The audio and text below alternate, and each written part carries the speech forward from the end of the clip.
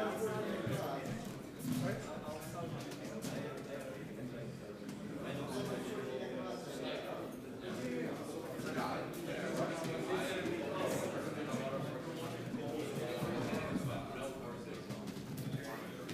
Ronald. How was your walk?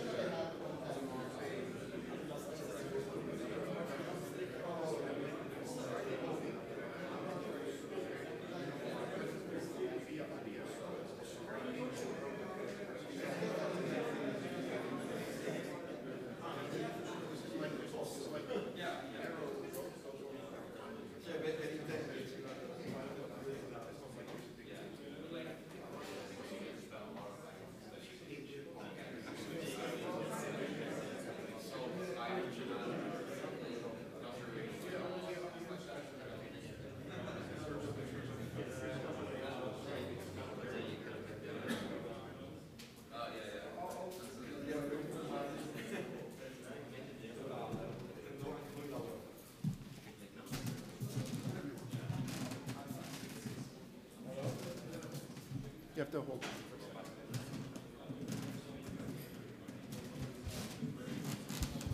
Hello? Hello, everyone. Hi. Yeah, so welcome everyone to our workshop on the multiple phases of quantum proof. I wrote down a few points as an opening remark. So first of all, this is a joint effort with organization by Alessandro Chiesa, Tom Kur, Dakshita Khurana, and Thomas Vidick, who unfortunately for various reasons couldn't make it physically, but most of them will be online. Right, so the idea of this workshop is to really try to cover all recent advancements of quantum proofs, and in particular, we would like to sort of really focus on the intersection between quantum and cryptography, and all the talks that the speakers have gracefully agreed to prepare are going to be sort of tutorial style talks. And you know, the idea of this workshop is that you come here and you sit through the talks, and at the end of the day, you sort of get enough material and get enough intuition to sort of start doing the research by yourself, and sort of you should have all the background in order to read the most recent research papers. Yeah, so with that out of the way, I should thank Chiesa, the sponsor of this workshop, and outside you can find some merchandise. Please grab it. Yeah, so with that out of the way, let me introduce the first speaker of today, which is going to be Sevag Gharibian, and he's going to give a gentle introduction to quantum proof. This is really the first talk of this workshop. We're all very excited to hear what you have to say, Seb. Please take it away. Okay, thanks very much for the introduction. Yeah, so this is supposed to be a very, well, mostly an introductory talk. Okay, it's meant to be for an audience, like, you don't need to have background in quantum. Let me give the standard disclaimer. There are many things I don't know in life, and one of them is how long this talk is going to take. So my goal is not to finish the talk. My goal is for you to leave here having learned something, okay? So I really encourage you to stop me at any time. Let's do this like a game. Like, I'm trying to teach you something. You're trying to ask me questions and make me look stupid, okay? Think of it that way, okay? So it should be very interactive. And yeah, to get you guys to do research at the end of the workshop, I think that's a tall order for us to meet, but I guess we'll aim for that, okay? Good, so let's begin. Again, stop me at any time if you have any questions. So I was always taught as a computer scientist, and that is my background, just so you know, is that, you know, whenever you write code, you always have your preconditions on top of the code, what you're expecting from the person using the code, and then when you exit the code, you know, what are the postconditions that should hold true, right? So preconditions are, I'm expecting some background in quantum complexity theory and some linear algebra. If you don't have these, you don't need to freak out and go running out of the room, but, you know, this is kind of what I'll take, okay?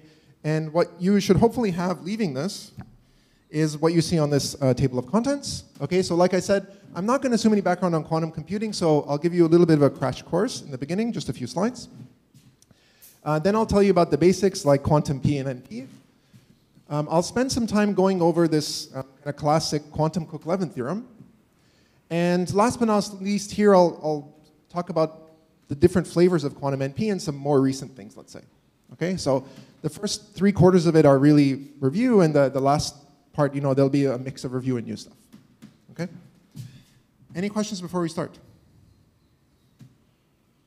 Okay, good. So let's begin.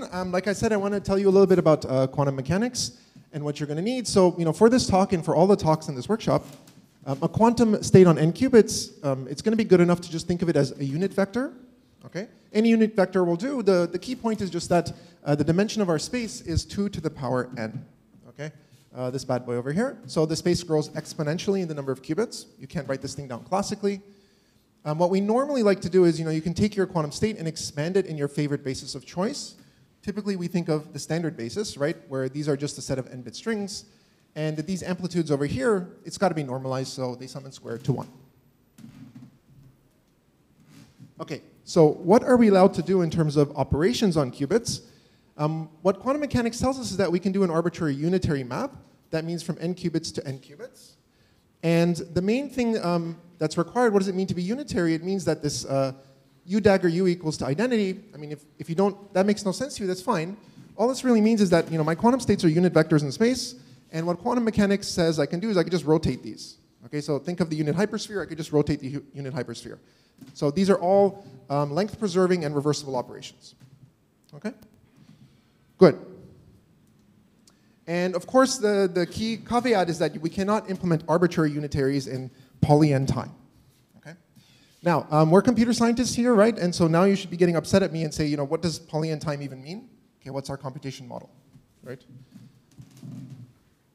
So for this talk, and I think for most sane computer scientists in quantum, we tend to work in the circuit model, right? And so what that means is that typically we want some sort of polynomial-sized quantum circuit. And you know, you start with some number of input wires, let's say all initialized to 0.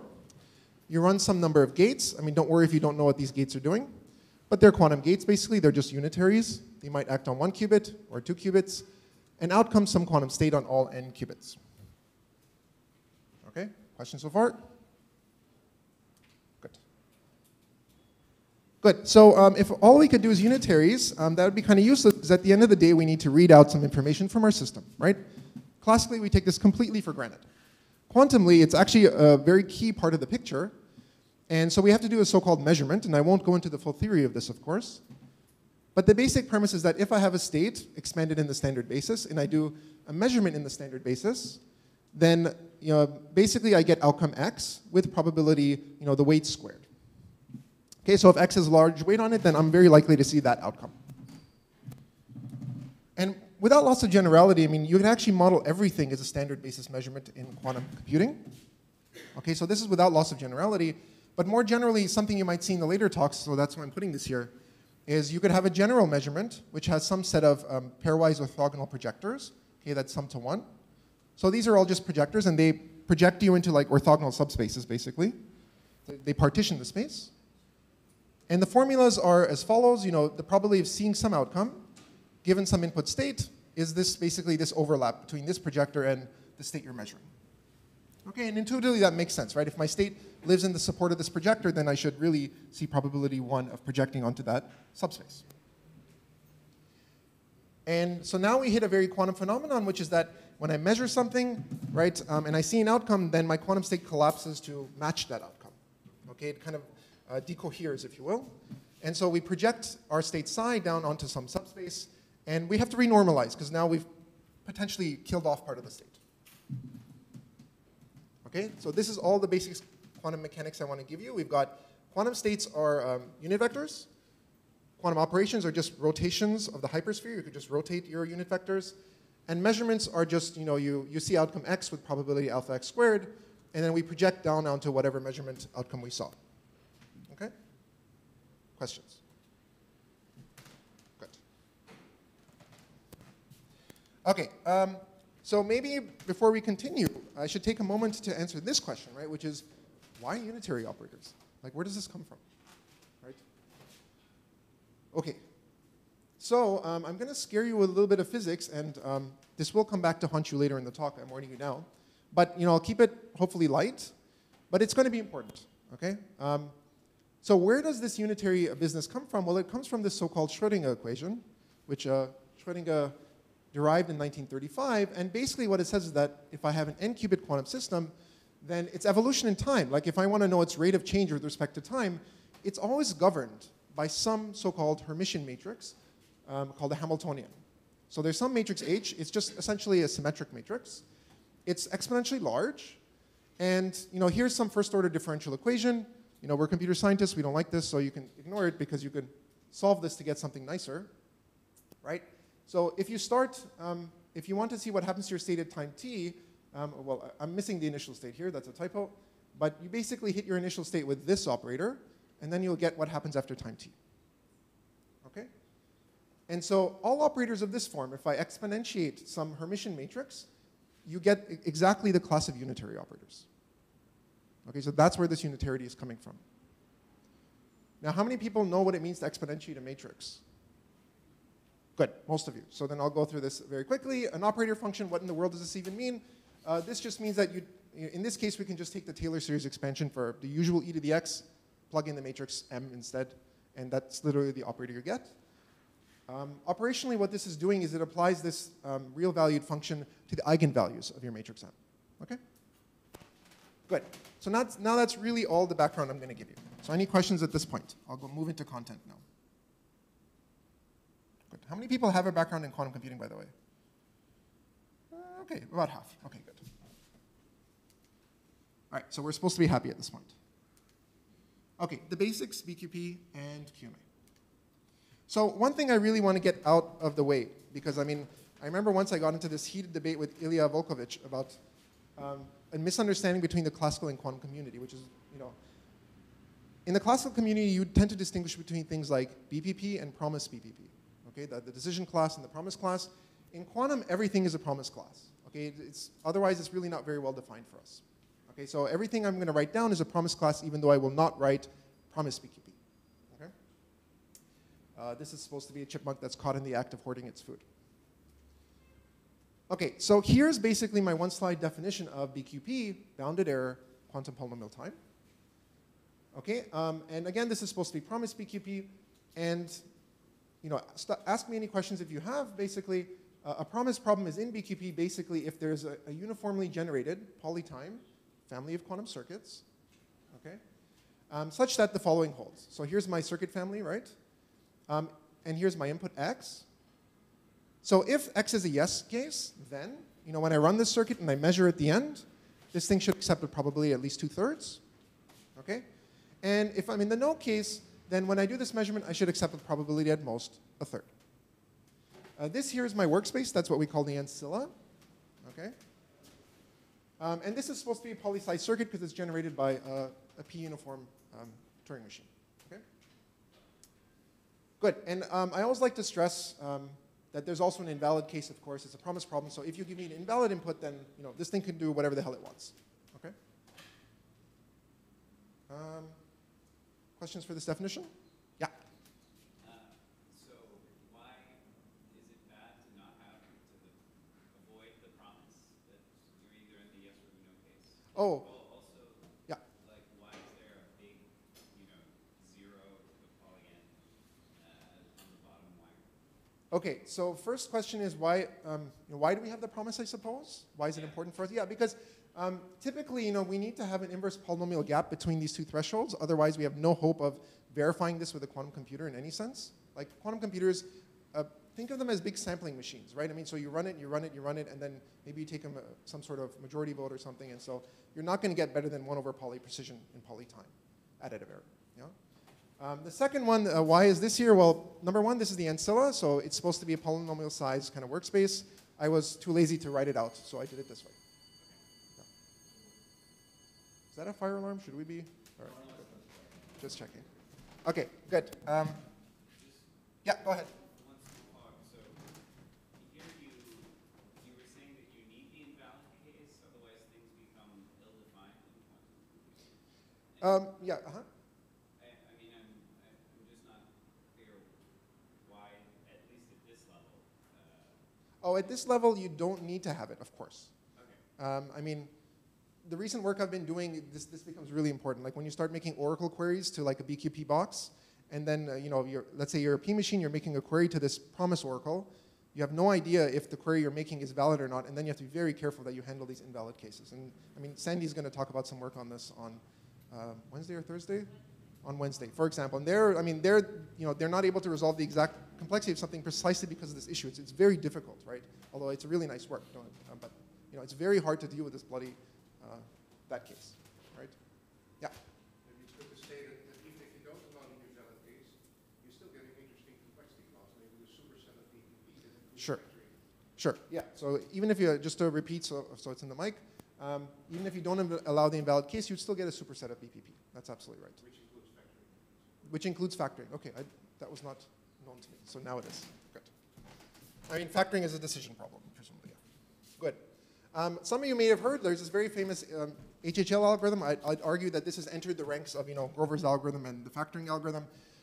Especially a lot of the QML, quantum machine learning stuff, uses this algorithm. This algorithm basically solves this matrix inversion problem, which is BQP complete. Okay? I won't say more about that. Good, so this is promise BQP or just BQP. And now I'll tell you about quantum row and Arthur, and this is quantum NP basically. And it's the same definition except what you see in red. Okay, that's what changes. So the only difference now is that in the S case there is a proof, and here we're talking about an n-qubit or poly-n-qubit quantum proof. Okay, here it is. And so then in the S case there is a good quantum proof that's accepted with high probability, say 2/3. In the no case, no matter which proof I plug in, I'm going to accept it probably at most 1/3. Okay, it's exactly what you expect. Okay, questions? Yeah. And the proof is potentially arbitrarily complicated. Yeah. So it's very important here that this proof is some arbitrary poly-n-qubit state. It could be extremely complicated. Yeah, absolutely. There's an online question. I'm sorry? There's an online question. Oh, what's the question? In the chat. There's an online question? The question is, can you ask a question? Don't worry. Oh, yeah. They can. I see, it's a meta question. Okay, yeah. So you can ask questions, you just don't ask questions about asking questions, Don't recurse this idea. Good. So if there's a question, though, you should ask it. Good. So this is QMA. Now, what do I want to tell you about QMA in this part, right? Error reduction, right? Typically, we take this 2/3, 1/3, and we like to amplify it, right? So you can do the obvious type, just like parallel repetition. Give me n copies of the proof in parallel, and I'll take a majority vote. This does work quantumly. You have to be a little bit careful because in the no case, when I give you, n copies of a state, I'm not guaranteed that the proof I get is in this so-called tensor product form, right? I could have some ugly entangled mess across these registers, but there's a way to formalize this. Like, don't worry, it's not difficult to get around that. And then, of course, you get the desired kind of exponential separation, let's say, between completeness soundness parameters. Okay, so the weak type of error reduction goes through pretty easily. Of course, the problem with this is that it blows up the proof size, okay, because I need many copies of the state. And a natural question is, can we do this reduction with just one copy of the state? Okay? And a priori, this seems a little bit impossible because, I mean, the no cloning theorem tells me that if you give me kind of one copy of the state, I can't create multiple copies. Okay, and as soon as I measure it, I'm going to destroy it. Okay, but turns out this year Christmas comes early because there is a way to do this. And it's actually going to be probably going to be important for the zero knowledge talks in this workshop later. There's this notion of quantum rewinding, and it's based on this idea of a Marriott and Watrous. And on this slide, I'm just going to tell you how the algorithm works. We won't go into the analysis, but it'll give you an idea of how in the world you do this. So the idea is that it's going to be an iterative algorithm. Okay, and what you do is this really stupid-looking procedure. Okay. The first thing you do is you run your verification forwards. Like, you're given a proof, right? So you run the verifier Qn, and then you measure the output, and whatever the answer is, it's some bit, you store that bit. Okay? You update your counter. And now, what can you do? Well, honestly, not much. The only other thing you could do is just run the verifier backwards. I mean, it's the only circuit you know, right? So run Qn in reverse, so that's this dagger here. And what can you do? Well, think of it this way, right? Imagine I had a circuit which perfectly accepted its input and its proof. So when I run forwards and I measure, I should get exactly the bit 1 because it accepted. And when I invert this thing, it should perfectly reset back to my input state. It should go back to my proof and Scylla is all 0. And so that's what we're going to check. We're going to see if we reset back to the input and the Ancilla is being all 0. And if that's true, then again, we set the bit to 1.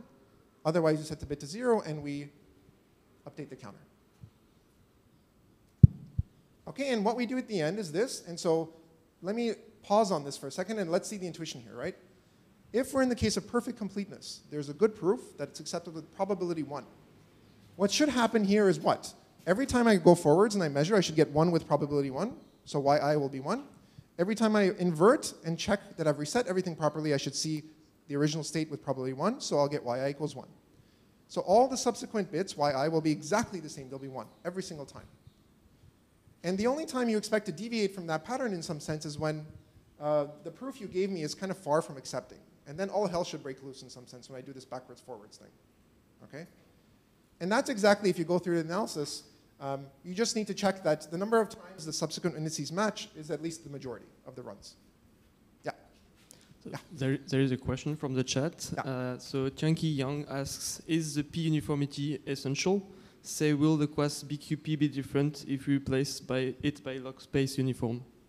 By log space uniform? I assume it's essential, but I don't exactly know the answer to that question. I don't know if Ronald might know better than that. Yeah.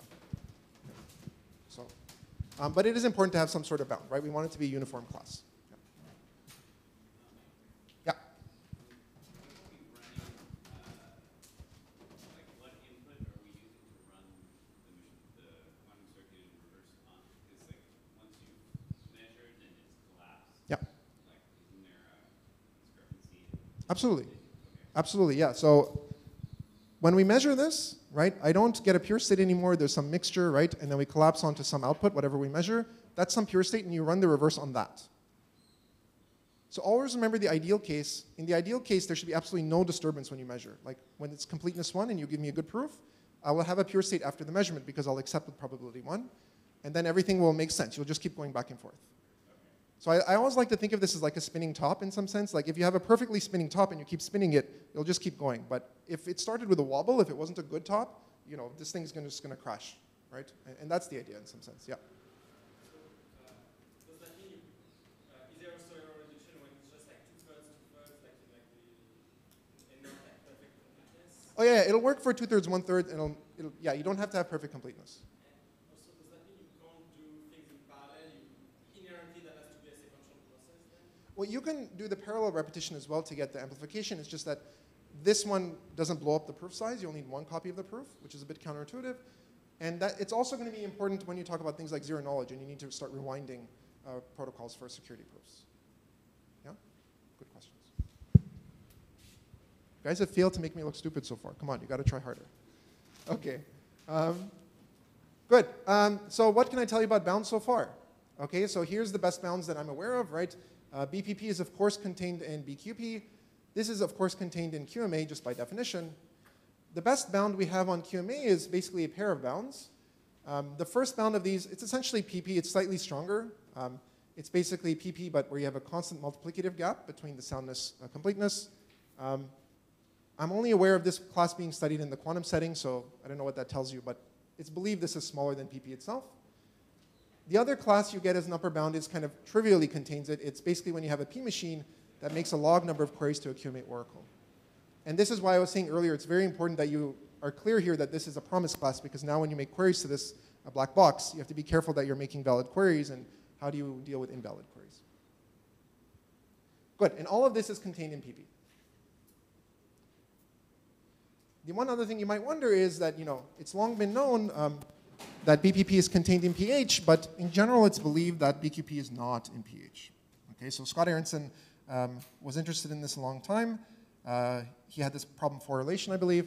And finally, Rasenthal used a small variation on that to show an oracle separation between these classes. Okay, so make of that what you will, but you know, it's going to be difficult to put it into this hierarchy. Yeah. What is pH? Oh, pH, sorry, is the polynomial hierarchy.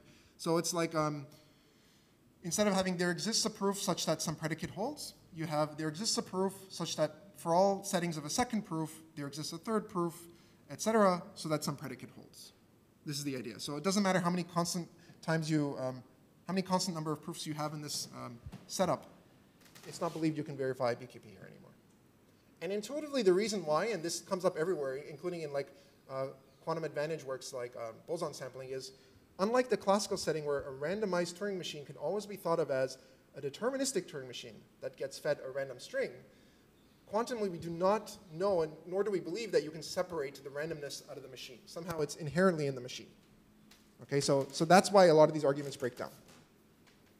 Good, and in fact, all of like the Scott Aronson's and Alex Archipov's work on boson sampling, the hardness results really use that property. Like without that, you don't get the hardness results. Good, I think that's all I want to say about BQP and QMA. Any questions?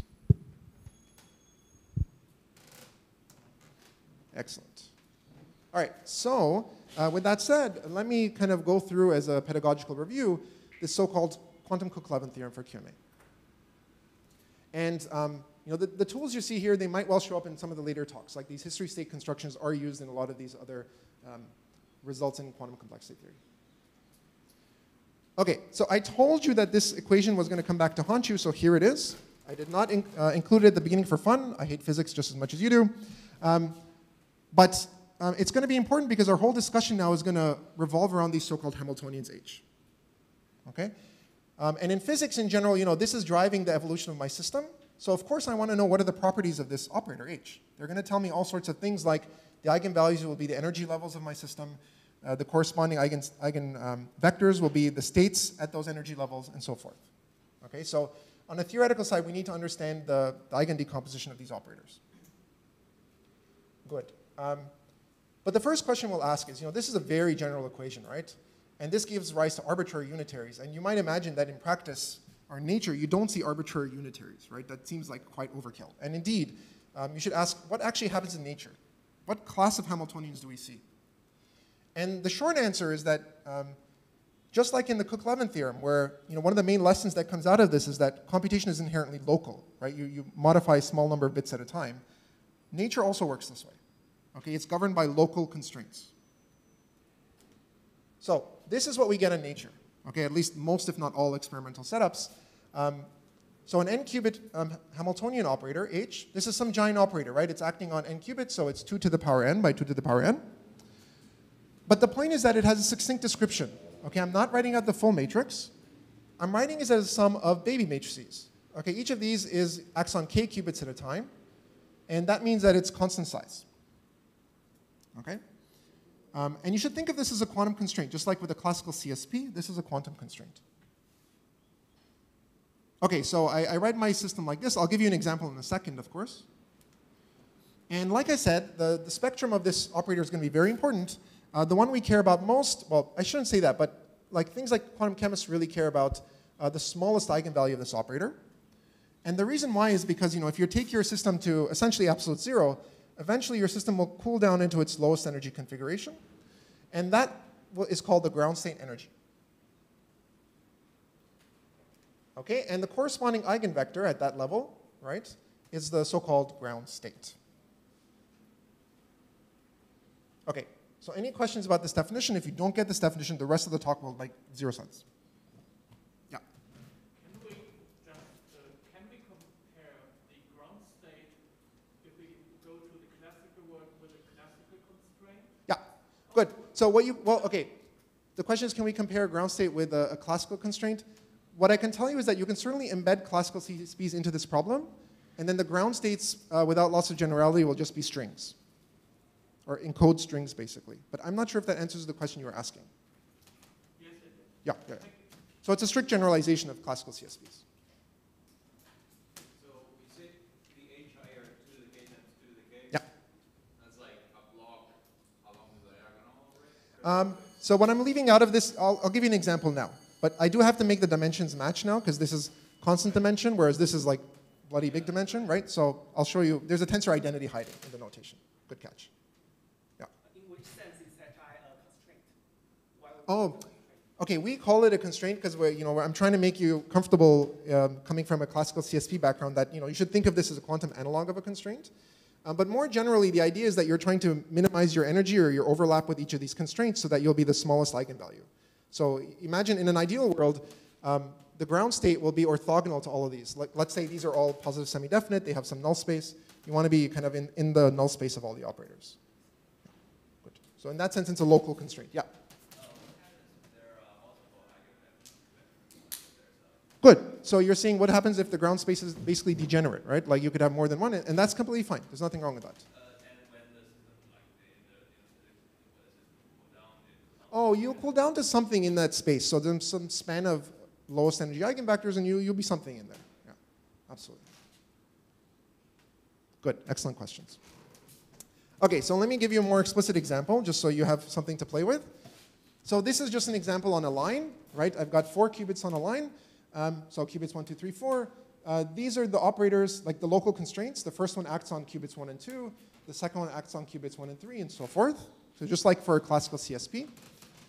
And so for example, maybe my 4-qubit constraint looks like this. I put Pauli X tensor Pauli J, xj plus yi tensor yj, and so forth.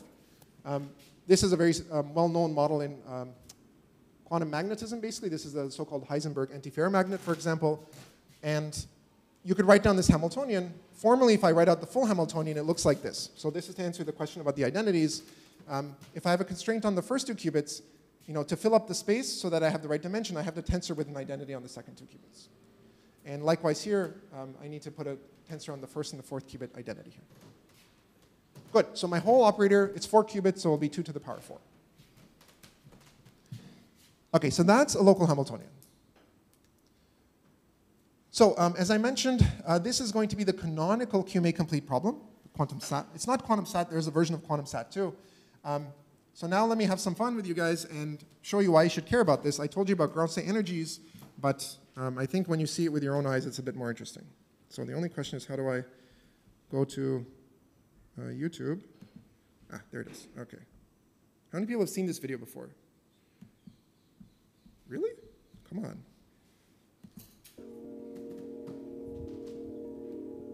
There were more surprises ahead. In the 1930s, another strange phenomenon was observed at even lower temperatures. This rapidly evaporating liquid helium cools until at 2 degrees above absolute zero, a dramatic transformation takes place.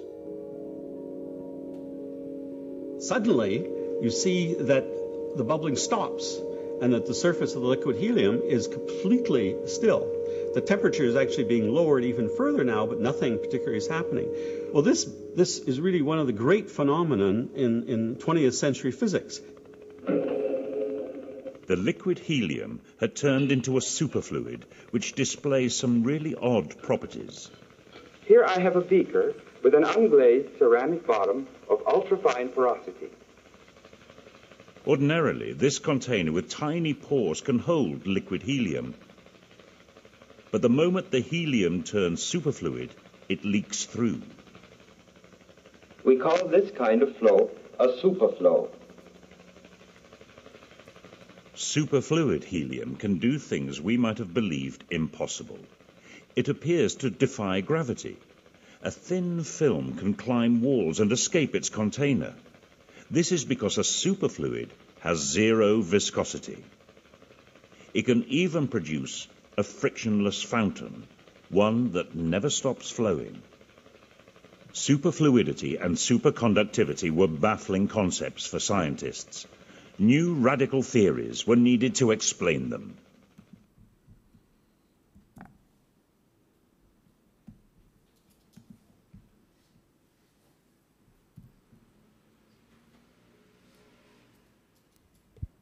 Okay, so that's an example of why we care about the low temperature regime, why we care about ground states, right? You're interested in harnessing these phenomena like superconductivity, superfluidity. It's expensive to run these experiments. You don't just take your system and put it in a refrigerator, right? I mean, you need a very carefully calibrated system of, say, lasers to really cool your exact material down. I do want to make the standard disclaimer as a computer scientist when I study this problem. I'm not claiming that I'm solving problems about superfluidity, let's say, but that's the generalization we're studying, right? Yeah, go ahead. I'm sorry? Oh, good. How is the input given? Yeah, good. So you're given this local Hamiltonian H. You just give the local terms. Okay? Maybe they're specified with poly n bits of precision, or, okay, let's say constant bits of precision because that's more realistic in the lab, right? Yeah. So, is there like a general uniqueness of the decomposition, or? No, no, no, no. Okay. So these decompositions are not necessarily unique in any sense. Yeah. And like sometimes if you can find certain decompositions which are better, like there's one decomposition called a stochastic Hamiltonian. If you could write your Hamiltonian that way, then it turns out you can do things like ground state simulation efficiently, actually. So, and finding that decomposition can actually be NP hard under certain restrictions. So that itself is a non-trivial problem, right? All of this, by the way, is an approximation to the real world, right? I mean, it's not like a physicist woke up one day and said, to model my superfluid system, this is the local Hamiltonian, right? It doesn't work that way, right? Like, you have some system in the lab, you make lots of measurements, you care about some small number of properties, and eventually you settle upon a model that seems to predict most of the experimental results you're getting, and that's an approximation to real life, right? So all this is highly theoretical, like we've taken a step back and made it abstract. Good, any other questions?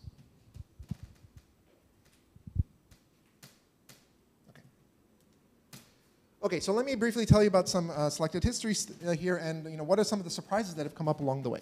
Okay, so the original work on this was by Kitaev, based on some old ideas of Richard Feynman, and there he showed that the 5 local Hamiltonian problem is QMA complete, meaning 5 body interactions. Eventually, it was shown that 2 local Hamiltonian is still QMA complete, and the main point of this work is that it introduced this new framework of so-called perturbation theory gadgets. And once the community had these, then you could do all sorts of cool stuff. You can show that even if your system is on a square lattice of qubits, you still get hardness. And the reason why we care about this is because physicists care about these types of systems. And then the really crazy stuff starts to happen. Okay, classically, if I have a 1D SAT problem, it's always solvable in polynomial time. You can use dynamic programming or some sort of divide and conquer. Quantumly, this is not true. If I have a 1D system for high enough local dimension, it's actually still QMA hard. Okay? And then you take a step further, and this is where Sandy is involved in, right? That if you can do these crazy things like, not only is this thing on a line, but every constraint is completely identical. The only input parameter is the size of the bloody chain. It's still hard, okay? It's in fact, you get a blow up in complexity simply because for these systems, the only input is the size of the chain. So the input is exponentially smaller than the size of your system. So that's a bit of an artificial thing, but the point is it's still hard, right? That's really cool. Good, and then you might ask whether we have these sorts of like Schaeffer's dichotomy theorems, and we do. This is the only one we have as far as I'm aware. And so you see the usual culprits, P and NP complete.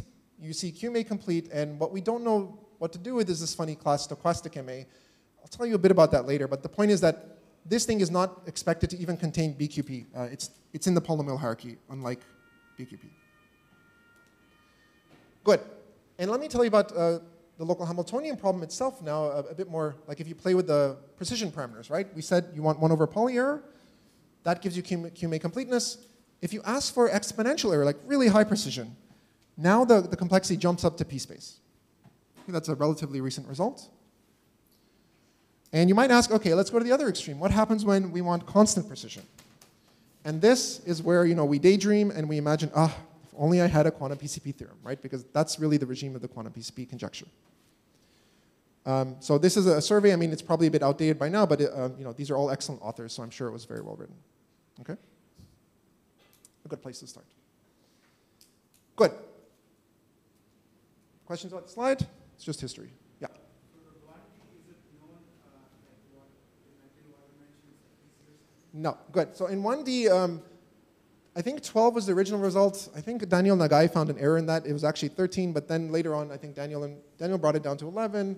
So it's 11, I think, or maybe it's 8 now. It's something like that. It's not lower than 8.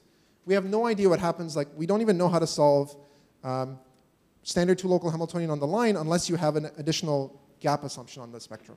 And even solving that was like a breakthrough. Oh. Okay. To the physicists, it was long since solved because they had heuristics that worked very well. But to computer scientists, it was only solved recently formally with a polytime algorithm. Yeah. So the answer is no, we don't know. Yeah. Oh, 1D just means like in this example I had earlier where everything, this is absolutely the right question to ask. Good. It's on a chain. All the constraints look like this. So you only have nearest neighbor interactions. Yeah. Should have a prize for you. You're asking like great questions. Okay, good. So let me tell you a bit about this quantum Cook-Levin theorem. How does this work, basically? So the goal here is that I have some unitary U, right? I'm trying to reduce all of QMA to an instance of this local Hamiltonian problem, right? Sorry, this is a typo. I've clearly stolen this from another presentation, and I forgot to remove the G. But basically, I have some verifier U, and I want to reduce it to an instance of a local Hamiltonian so that, if the verifier U accepts its input and the proof psi, again, that's a typo, then my Hamiltonian should have low energy. Okay, the smallest eigenvalue should be small. And if we reject the proof in the input, then my smallest eigenvalue should be large. It should be at least beta. That's the goal. Okay, so let's first take my circuit and just expand it out into a sequence of small 2-qubit gates, right? I mean, that's the framework we're working in. And this is supposed to verify some proof, psi proof. And so before we get into any details, what is the goal? Right? So how many people here are familiar with the Cook-Levin construction? Yeah, good. So in that construction, right, you have this tableau, right, that writes down all the steps of the computation, right?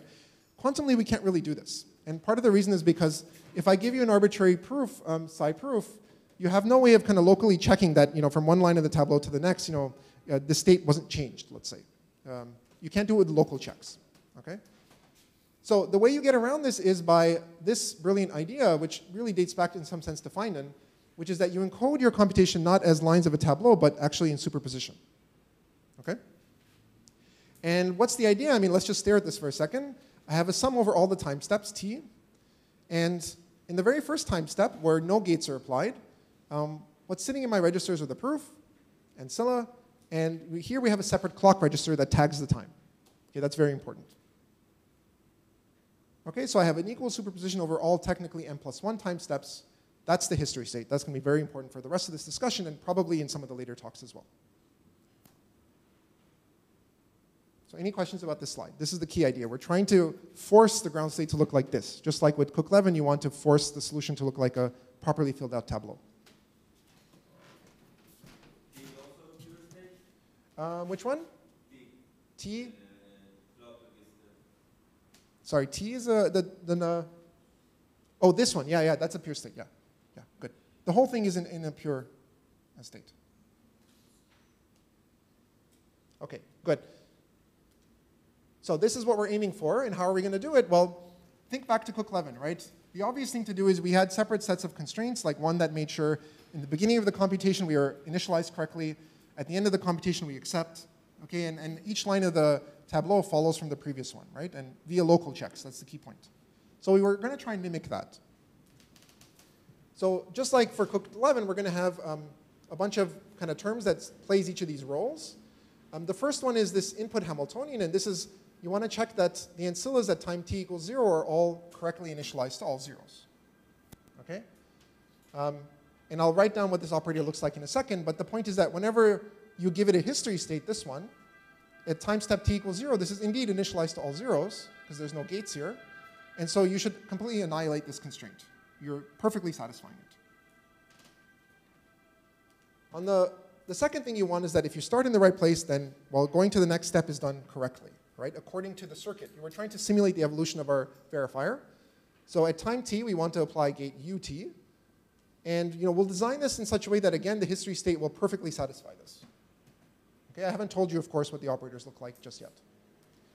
I'm going to skip this one here. This is just for the clock. And then the last one you need is basically at time step t, of course, we want to accept. And here we can't perfectly satisfy things in general simply because QMA may not have perfect completeness. We don't know how to get perfect completeness in general. And so you will have some frustration in general. But the goal is that the way we'll design this, the expectation you'll get here will scale basically like 1 minus the probability of accepting your input and your proof. Okay?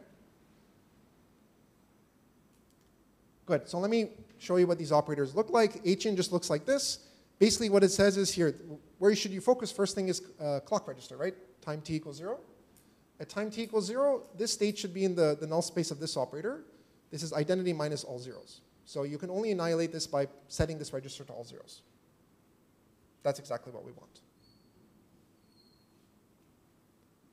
And h out, let's start by the clock register at time step m, the very last one. We want to basically penalize you if you don't have a 1 here. If you're not an accepting computation, I need you to have some overlap with this projector. And that's why there's a 0 here. So any questions so far? This is the basic setup. What was? Sorry? Oh, it's the identity on A? Yes. This one, yeah. This is just the identity operator on A. Good, thank you. No.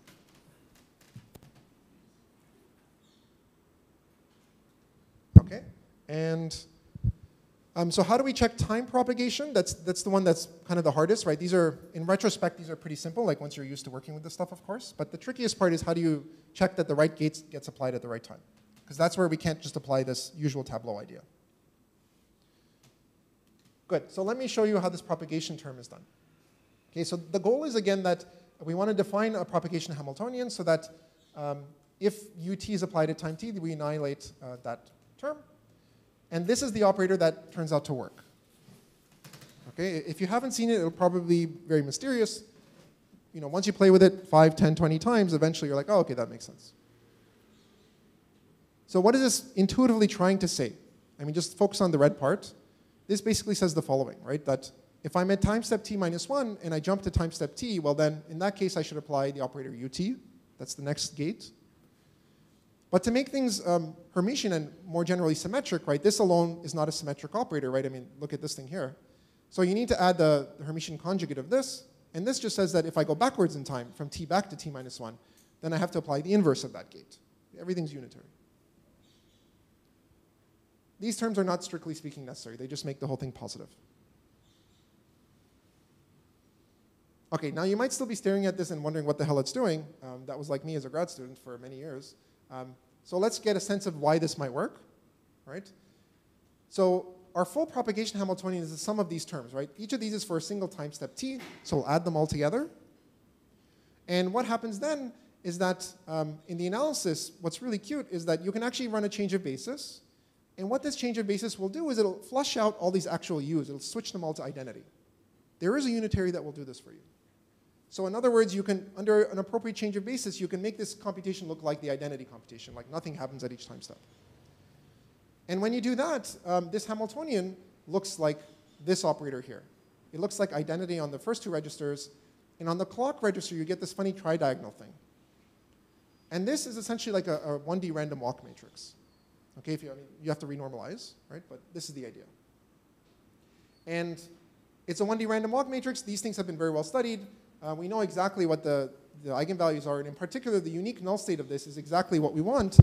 It's an equal superposition over all the time steps. We want to force our computation to have all the time steps in it, right? And so this is intuitively why this works. Okay, under change of basis, this comes out here. Okay, any questions? I don't know, yeah.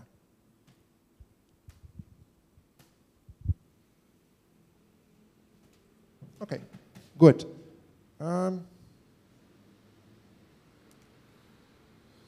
Okay, so let's just quickly go through the analysis. I mean, I won't go into super depth, of course, but just to give you the idea.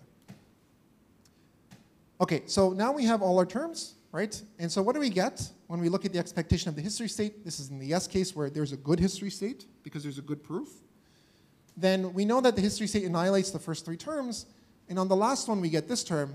But it's a yes case, right? So with a good proof, you know, this probability of acceptance will be very high, very close to 1. So this whole thing will be very small, intuitively. Okay, and now the hard part is the soundness, right? I want to show that no matter what proof you give me, you're going to have a large energy. And in particular, what that means is that linear algebraically, I need to show that the smallest eigenvalue of this thing is going to be large in the no case. Good. How do we do this? Well, the problem here is that normally if all these operators were to pairwise commute with each other, then they diagonalize in a common basis, and you can just kind of add the eigenvalues appropriately. It would be very easy. You know, but life, unfortunately, is not easy. And the problem is that these 2 Hamiltonians, they pairwise commute, but they don't jointly commute with the, sorry, the input and the output commute, but they don't commute with the propagation Hamiltonian. That's the trick. So somehow we need some way of dealing with this, right? There's no common eigenbasis. And so there's a very nice tool that Kitaev introduces, and I won't prove it, but I'll state it, because even if you don't care about quantum, it's a nice tool to have under your toolkit. Okay? And so this is what he defined. He called this the geometric lemma, basically. And what this basically says is the following. So I have two operators. They're non-negative. What I want to do is I want to understand is I want a lower bound on their joint smallest eigenvalue. Okay? And so somehow, I mean, think about it this way. If these two operators shared a common null space, a common null vector, right, then the joint, this lambda min would be 0 because there's a common state that takes both to 0, right? But now in general, we can't assume that if they don't commute. And so somehow you should believe that what's going to dictate the scaling of that smallest eigenvalue is going to be, well, if I take two null states from both operators, you know, what's their overlap in some sense? Like, are they going to be very far apart or very close, right? And that's exactly what this is trying to quantify. This says that this should depend on the overlap between the null spaces of the first operator and the second. Okay? So if you have two vectors that are really, really close in the null spaces, then somehow you should be able to annihilate most of this thing, right? And the other thing, of course, we need is we need to have a bound on the non-zero eigenvalues of these two operators. That's this funny thing, V. Okay, that's it. And so for us, basically, so first, any questions about this geometric lemma? Just a statement. I'm not going to prove it. Yeah. Geometrically, is there like an intuition about why that depends somewhat quadratically on that? So the question is geometrically, is there some reason why it depends quadratically? Off the top of my head, I mean, the answer is almost certainly yes, but I don't know it, let's say. I don't know if, Sandy, you have a better intuition than I do. Yeah, okay. Yeah. Yeah. Is it tight? Oh, that's a very good question. The scaling this will give you, I think, at least in our applications, is like 1 over the number of time steps cubed, like in the promise gap. And I believe James Watson did a very nice work recently that tries to analyze if you could do better. I think he showed it was either tight or the best you could do is 1 over L squared. But so that's a work I can refer you to, but you can't like do much better, let's say, than it. Yeah? And in fact, you could ask, I mean, it's kind of annoying that, well, okay, I'll just leave it at that. Yeah. Yeah. Yeah. Go ahead. Is the square coming from some half angle formula? I have a feeling you're probably right. Yeah. I mean, the proof of this is not difficult. It's just like linear algebra, you just play with things, right? I mean, there's no magic kind of in some sense, yeah. So I imagine that's probably where it's coming from. Yeah. It's some sort of a monotonicity between these A1s and A2s. So this arc cosine thing says that if X and Y are expanded, then this thing only gets larger, right? You increase X and Oh, sorry, you're saying that if, well, okay, as the angle between the spaces increases, then you should be better able to jointly satisfy both operators, right? So the null space of A1 and null space of A2 are both grown for some reason. Oh, yeah, okay. Then this lambda min is going to be... Yeah, generically you would expect exactly that, yeah, generically. This makes intuitive sense? This makes it, sorry? This makes intuitive sense that this is somehow... Yeah, I think so, yeah. Good, so I mean, this has nothing to do with quantum, right? Anytime you want to bound the lowest eigenvalues, you should remember Kitaev, okay? In your dreams, Kitaev. Okay, good. So that's all I want to say about this thing, and we can move to the last phase. And so now let me tell you a bit about what happens beyond QMA. Okay, so I think the later talks are mainly going to focus on things like interactive proofs, so I'll try not to go through that stuff. I'll tell you about something probably that they won't cover, which is the following. There is not one definition of quantum NP. We haven't agreed on this. Okay, what is the right definition of quantum NP? The one I've told you about is kind of the classic one that we take as a de facto standard, but it's not the only one. So the real situation is not like this. It's more like this. Okay? I tried to find a cuter picture than a bunch of mice, but this is what you get. Okay? All right. So there are, in fact, many definitions of quantum NP, and I like naming these after Snow White's dwarves because each of them has a personality. Right? I mean, so I told you about QMA. This is kind of, well, how many people know what the names of the 7 dwarves are, by the way? Can anybody rattle them all off? I was on a plane trying to remember them all because I wanted to name these classes, and I couldn't remember the last one. I forget what it was again. I think it was, no, Sleepy. I think I forgot Sleepy. Okay. Anyway, so I told you about Doc because that's a straight shooter, right? This is QMA, the boss. The There's QMA1, which is what I'll call bashful, and this is because this is QMA with perfect completeness, okay? He's very timid and shy. He only jumps into a situation when things are perfectly ready, okay? So that's QMA1. There's happy, that's QCMA, and this is like, okay, QMA with a classical proof, right? Like, oh, you give me a quantum proof, you give me a classical proof, doesn't matter, I'm happy, okay? Easy going. Then there's grumpy, QMA2, and this guy is grumpy because nobody knows what to do with this class, right? It's very difficult to study. Here the proofs are so-called unentangled. You're guaranteed that it can be split in the middle between the tensor product of two spaces. There's sneezy, because this is it's not really a very robust class. Here you're accepting with strictly positive probability. And the last one is dopey. This is the stochastic MA, and well, it's dopey because, I mean, look at its definition, right? I mean, it's a very restricted class. It's not even believed to contain BQP. But it still seems to be important. It shows up in these four-cotomy theorem, okay? Good. So these are the classes, and in the rest of the time, you know, as I said, we'll see how far we get through. I want to tell you about two of these, QCMA and QMA2, okay? Good. So this is just how everything fits together. MP is contained in MA, which is known to have perfect completeness. That's contained in QCMA, which is also known to have perfect completeness. But here you'll notice that we don't know that QMA with or without perfect completeness is equal. This is still open. Okay? Stochastic MA, as you can see, is under a completely different branch. This is dopey over here. I don't know what he's doing. So he's in the polynomial hierarchy.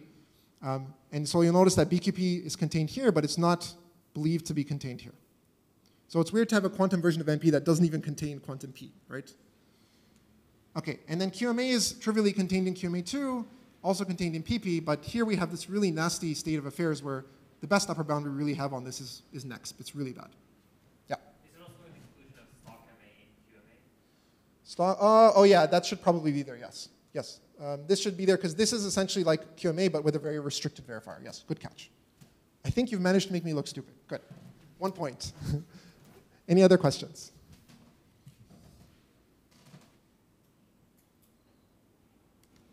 Okay, good. So let me tell you about QCMA.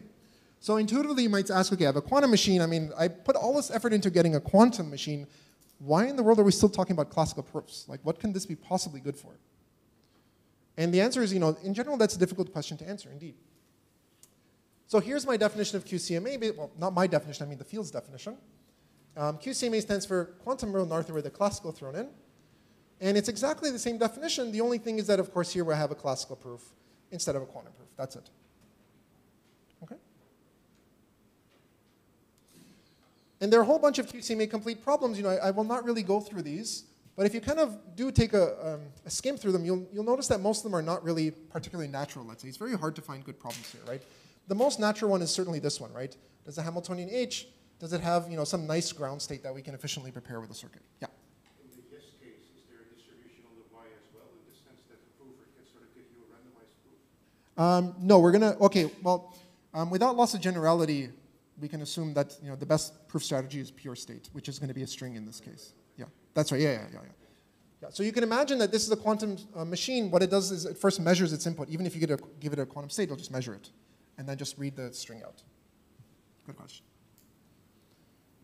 Okay, so this is QCMA. What I'm going to tell you about is one particular place where actually a fairly natural problem does come out for QCMA that may give some insight as to why classical proofs can help. And this comes from the study of so-called reconfiguration problems for SAT. Oh, I don't know why those lines are not showing up. This is supposed to be a cube. On my screen, it looks like a cube, but okay, this is the hypercube, okay? There are 2 lines missing.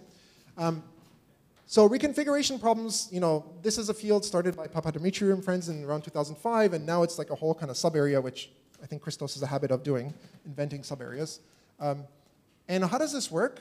We've got a Boolean formula phi, and you can imagine, you know, the solutions to this are just, you know, the red points on this hypercube. Okay, so here there are 4 solutions to, say, my SAT formula. And we're interested in the geometric properties of the solution space, this red induced subgraph. So in particular, we might ask, you know, is this space connected? If I give you 2 solutions, like here and here, let's say, is there some sequence of steps I can take on the hypercube, going through the solution space, of course, so that I can get from here to here? Okay? So in other words, is there some sequence of local bit fits so that, you know, I'm walking on the hypercube from x to y?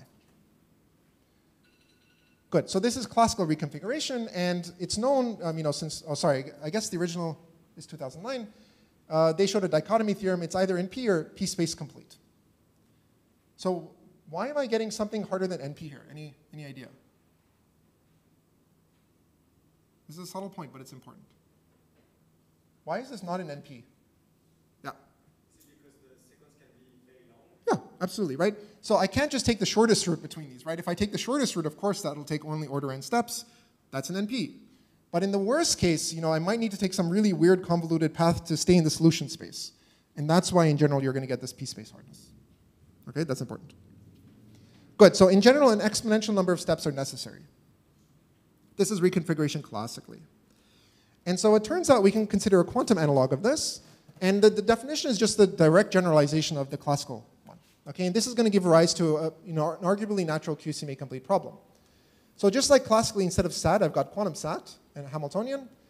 I give you an initial and a final kind of solution to this Hamiltonian, two ground states. They're specified by quantum circuits, okay? So I can't write down the states in general, so I'm going to represent them with circuits. And just like the classical case, what I want to know is the following. So number one, I want a sequence of gates from time 1 up to t. These are each, it's very important that we're talking about local gates. So just like on the hypercube, you can only make single bit flips at a time, right? We're going to use the same idea. Quantumly doing 1-qubit gates is not very interesting, so we have to allow at least 2-qubit gates so you can do universal quantum computation. So can you map the initial ground state to the final one? And of course, the key property is that throughout this evolution, every intermediate state should remain kind of in this low energy space, in the solution space. This is the idea.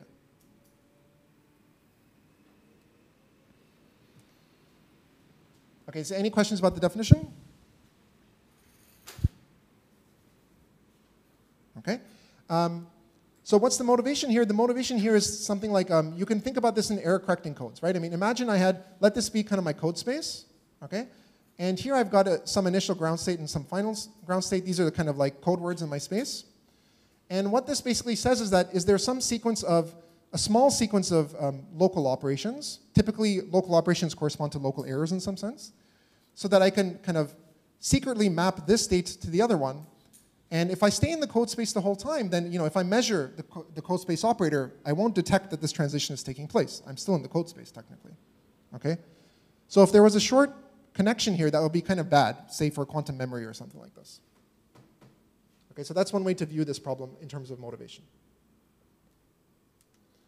Okay, and so what do we know? This problem is essentially QCMA complete.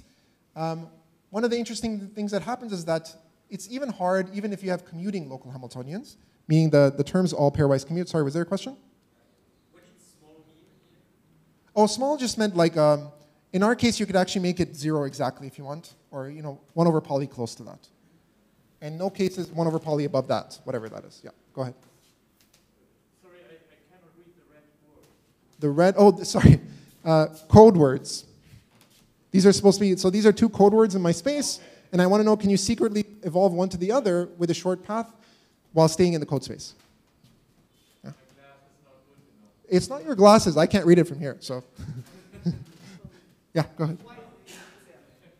Why is it in QCMA? Oh, good, because here, good, what I did not, it depends how you phrase the exact formulation, right? So if I want to put it in QCMA, I will bound this to say, is there a sequence of a polynomial number of gates? And then you just give me that sequence of gates, basically. Then it's in QCMA. In general, of course, it's not. It can be p-space hard. Okay, so good question. Yeah. Just to follow up on that question, I guess you need these 2-qubit unitaries to have reasonable big complexity. Oh, I don't care about that. So they just. But then how can you encode it in a short classical?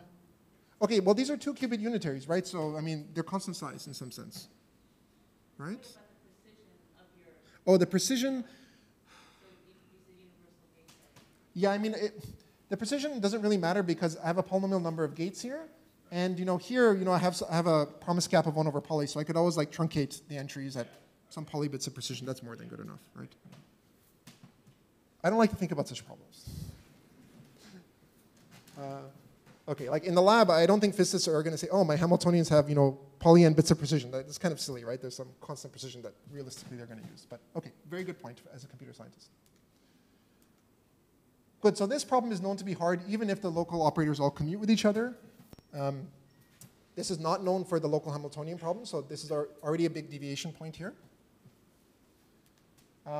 It's hard even, again, just like Sandy's result for the local Hamiltonian problem, it's hard even on 1D translation variance systems, okay? And so one thing that's a bit surprising that we realized recently is that classically, you're on the hypercube, right? So the solution space can be either connected or disconnected, right? And that's what makes this hard to decide, is it connected or not? Quantumly, they're always connected, okay? And intuitively, you may expect this because it's sort of like a continuous space, right? But the basic premise is this. So classically, like in this example, you know, this red subgraph is certainly disconnected. But what you can show quantumly is that, you know, if you take any 2 points on the hypersphere and you draw any sufficiently smooth path between them, you can always approximate that path with some set of 2-qubit gates. Okay, the important thing is the locality, right? If I allow arbitrary unitaries, of course I could do this mapping. But the point is, how do you do it with 2 local gates? Because that's what we do on quantum computers, right? So you can always approximate this path exponentially closely. The trade-off is that, so here you go. I can pick kind of 2 start and end points. In our case, like for GSCon, it will be ground states, right? And I can pick some path between them, and I can always simulate that path with the local gates, and I can do it with, you know, an exponentially small error. Okay, so really, really close. So I'll always be very, very close to this ground space. I'll never really leave it. The trade-off, of course, is that the number of steps you need to take is going to blow up too. That's also going to be exponential. Okay? So intuitively, what this says is that for error correction, it says that in principle, any error correction code can be fooled if you wait long enough for an error process to take an exponential number of steps. Okay, in some sense, then, you know, throughout this evolution, I'm exponentially close to the ground space. If I do a single measurement, I'll never detect that this corruption was taking place. Okay? Of course, practically, this does not break error correcting codes. Let me be clear. Normally, you're measuring very frequently for these things. Good. Any questions here? Yeah. To move from one code word to the other, like if you consider the integral over the curve, is it going to be large? Oh, I mean, I don't know. We didn't do it that way. I mean, we just basically, the way you do this is you, it's just going to be some Lipschitz continuous path, and then you basically discretize it, and then in theory you have small, technically each kind of discretized step will be a small rotation, but what's highly non-trivial here is that, I mean, we're using other people's work, let me be clear when I say this, that even if quantumly, let's suppose you want to do some rotation that's infinitesimally small, right, in degree, you might still need an exponential number of gates to do this. And the reason is because the rotation axis itself could be incredibly complicated, even if the angle itself is tiny.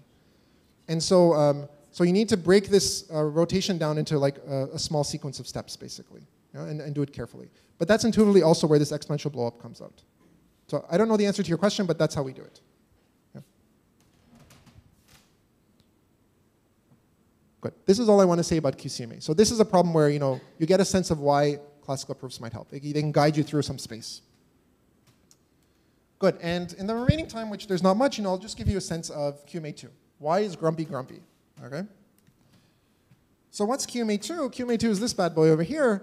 Again, same thing as QMA, except now I have a tensor product proof, okay? And the best we really know about this is like, you know, an upper bound of next, really. Okay, so that's pretty nasty, right? QMA was all the way down in PP, and this one's in next, what, right? So, you know, it's been like 20 years since this class has been defined, kind of what's the holdup, right? Why are we so bad at understanding this? Like normally, tensor product is good, right? It means that I have less entanglement. The state is like simpler, right? Why is it harder to understand the power of this class? So let me try and do that on this slide. So here's really the underlying reason, at least informally, right? This should give you the intuition. For both classes, if I have some operator and I give it some proof, the probability that this verifier will accept the proof, and this is, you know, let's not worry about what class it's coming from, it corresponds to this nasty expression here, right? I have my initial proof, my initial ancillas, I apply my verifier, and then I project down onto the accepting subspace 1. Okay, so that's that probability. And what you can do is using the cyclicity of the trace, you can kind of move things around so that what you see in red is the only variable in this, everything else is fixed. I could pull out the red part, the proof, And everything else is some fixed operator that just corresponds to my verifier. So I could rename this nasty thing the accepting so-called POVM. It's some positive operator. And so this probability is just you're trying to maximize this overlap between psi and this positive operator. Okay? Good. So what's the difference between QMA and QMA2 now? Well, in QMA, we're trying to optimize this over all unit vector psi. Okay? That's just the definition. And in QMA2, we're trying to optimize this over not unit vectors, but of the tensor product structure. Now, what is this thing? What comes out of this as a quantity, a linear algebraic quantity? Why is that easy in some sense? It's an eigenvalue, right? It's just the top eigenvalue of M. Nice. I can solve this in time polynomial in the dimension of the matrix. What the hell is this, right? This is nothing nice, right? It's not like some nice interpretation. And indeed, what's known is that, of course, in the size of the dimension of the matrix, right, I can solve for eigenvalues in polytime. Solving this funny quadratic optimization is in general NP hard. Okay, in the dimension, of course. For QMA2, I don't get to work in time polynomial in the dimension, but at least this should give you some flavor as to why this is harder, this is easier. Okay? Good. Any questions here? Okay. So let me tell you just about some quick results. So why should you care about QMA2? Well, something kind of funny happened in 2007. It was realized that this funny unentanglement, one of the things it allows you to do is compress classical proofs. So give me a proof for NP. Normally it needs n bits. With QMA2, I can do it with a log size proof. The trade-off is that we have no idea how to amplify this, kind of, while maintaining this proof size. Okay? And then there are some works improving this. Eventually, it was realized that if you have multiple provers, it equals to 2 provers, and that you can do weak error reduction. That was highly non-trivial. So this was kind of a breakthrough work by Haro and Montanaro. And we do have one complete problem for this class. It's some analog of the local Hamiltonian problem. What's very important here is that you can't talk about local Hamiltonians. You have to talk about sparse Hamiltonians now. OK, so we don't know this. But the first thing we can ask, and I obviously will not have time to really get into this, but I'll try and go through it. I'll just state the key points. Why does unentanglement help compress proofs? Right? I mean, when I read these proofs, I'm always a bit confused. Like, I understand the proof, but I don't get an intuition out of it. Yeah?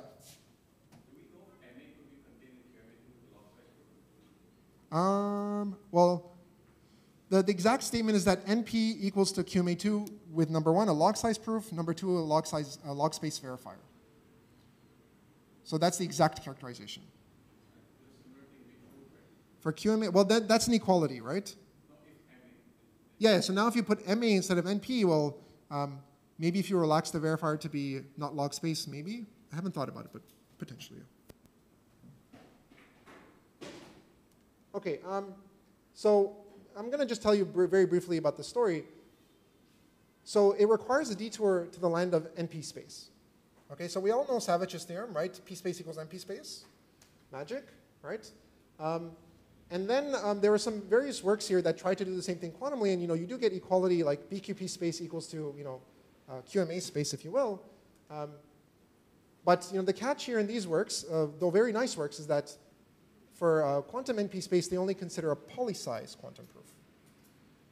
And of course, in general, NP space requires an exponential size proof. Okay?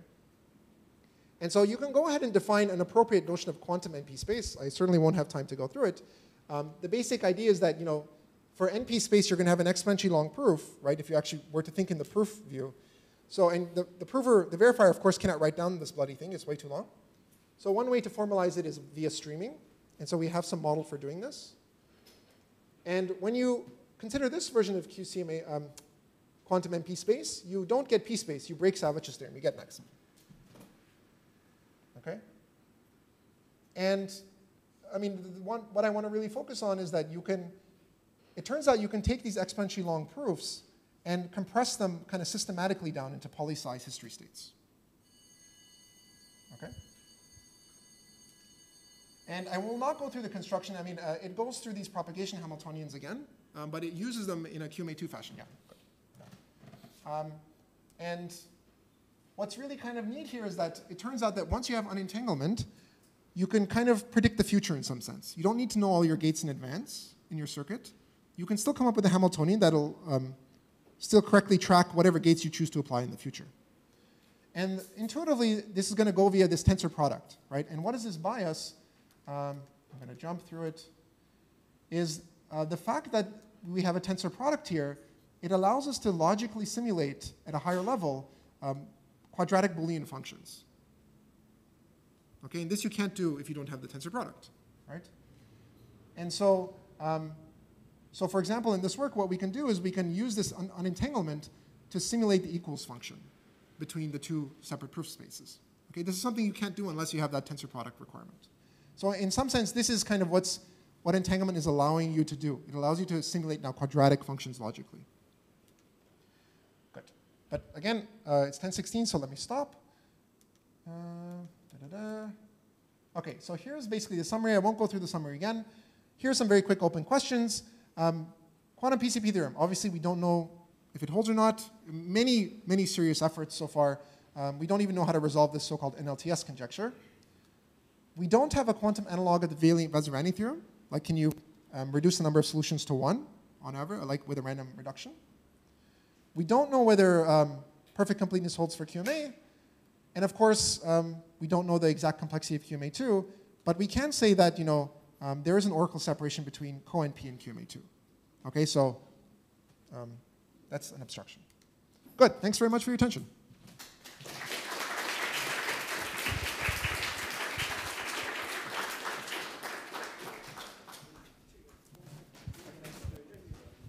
Thanks.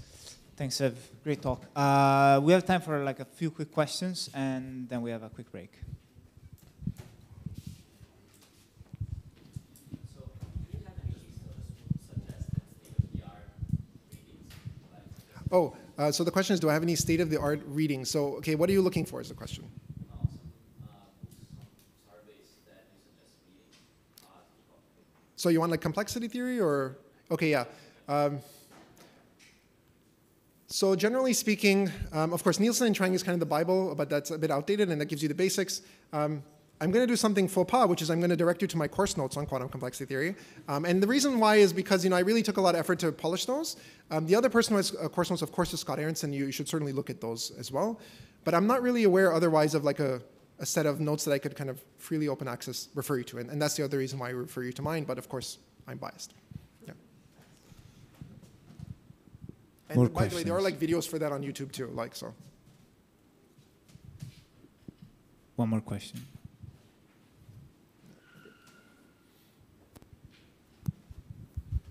On one slide, you had the Q sigma 3. What is it about? A kind of third level. Good. Yeah. So on one slide, there is this. Q sigma 3, and this is literally, a quantum analog of the polynomial hierarchy that we defined a few years ago. And you can shove that third level of this hierarchy where you get, they're quantum proofs, but they're mixed states. You're not allowed to get rid of that mixedness due to, you don't have convexity anymore because you have alternating quantifiers. It's a min-max problem now.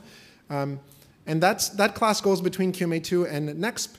And so, you know, if QMA2 were to equal NEXP, then you should essentially be able to get rid of the universal quantifier. It exists for all exists. QMA2 is exists, and so if QMA2 equals NEXP, you should be able to get rid of that middle for all quantifier. Yeah, and whether you believe that should be possible or not, you know, that's wide open. And so it's not really clear where P space is then in between both of them? Oh yeah, so we have no idea whether QMA2 contains P space. But like I said, there's an oracle separation between CoNP and QMA2 already, right? So anything you do has got to be non-relativizing. Yeah. All right. Let's thank Sev again.